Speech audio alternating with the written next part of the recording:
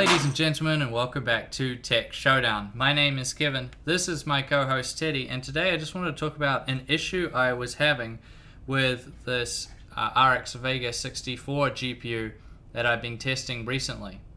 So when I was doing all my benchmarking for my upcoming Showdown, which will be the next video I put up against the GTX 1080, it was really strange when I would try to do the benchmark at 4K and say Shadow of Mordor or Dirt Rally, or even just try open Mass Effect Andromeda or Ghost Recon Wildlands. My whole computer would just reset and turn off. And I was like, what the hell is going on here? I knew it was a PSU issue, a power supply issue, because I had this happen to me a long time ago when I had my GTX 570. And I had a similar issue then, and it was a faulty power supply. But my power supply is the Corsair HX 1000i. It's a pretty good one. Platinum, 1000 watt, and I've never had this happen before. So I was trying to figure it out, and then I looked up on, I posted on Twitter, I should say, asking basically stating that I was having this problem. One of the fans, Diego, he said that I should try different cables, and they ended up fixing it. So thank you very much for that suggestion. So what I was doing, which is what most of you guys probably do, I have a cable here to show you, is you plug in your 8-pin connector into your power supply like normal, and then you have these two cables here, so you kind of daisy chain them together. You have just your 6+2 connector goes in one, and the other 6+2 goes in the other side. So you just have the single cable going in. It's much easier, obviously much more tidy as well, and this is what most people would think to do.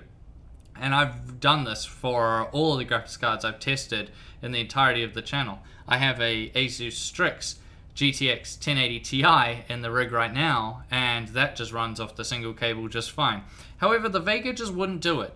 I had to run two separate cables, so you just run the single 8-pin into the PSU, and then one of the 8-pin connectors connected at the end, and then again another full cable into the PSU and then into the graphics card, and then it works. So if you're having this issue, maybe that'll help you. I've never seen this before.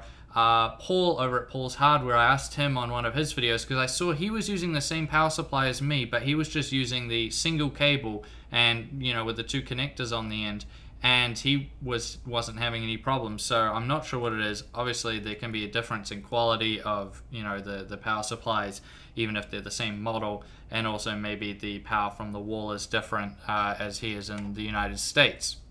So that was a bit interesting, but we got there in the end and we fixed it. So if you're having that problem, that might help you out. Now another thing I just wanted to touch on was that some people were asking me, can I test the Vega GPU here with the power limits and stuff raised and all of that? It really helps. Now I said I wasn't going to do that because I test the cards as their out of the box setup is. So the GTX 1080 I'm testing is just put straight in, load up the drivers and go, and the same for this card. I do that because the vast majority of users, that is what they're going to be doing with it. But for the sake of curiosity, I decided to go into Wattman. I raised the temperature and fan limits right up, so they're right out of the way, and I put the power limit up to 50%, and I ran a bunch of benchmarks to see what difference there was, and on average at 1080p, honestly, it only added about 2 to maybe 3 frames per second in some of the tests. So a little bit there, but that's nothing noticeable, especially at 1080p, and it pretty much added nothing as you went up higher through the resolution. So you can do it. One downside I'll say is, boy, is this thing loud when you do that. Oh my goodness. I thought the Reference 290X was the loudest graphics card I ever tested, but I think this guy is giving it a good run for its money. It is so loud, it's unbelievable. Well, I'll let you judge for yourself. This is what it sounds like when you raise that fan and temperature limit right up.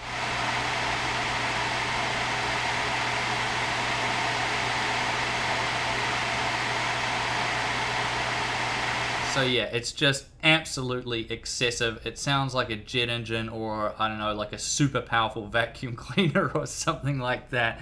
I mean, when we tested the 290X and 290s back in the day, the reference ones when they first came out, everyone was like, wow. The 7970 reference was also pretty loud, but this is just unbelievable. Like, seriously, guys. Yeah, so very, very loud. But that's how I'll leave this video. So the Showdown will be coming up next. This is one of the issues I've had with my testing, so I'll carry on with it now. And so far it has been quite interesting, but I'll address that more in the Showdown. So subscribe to my channel, Tech Showdown, so you catch that as soon as it drops. And of course, like the video. And as always, I'll see you guys next time.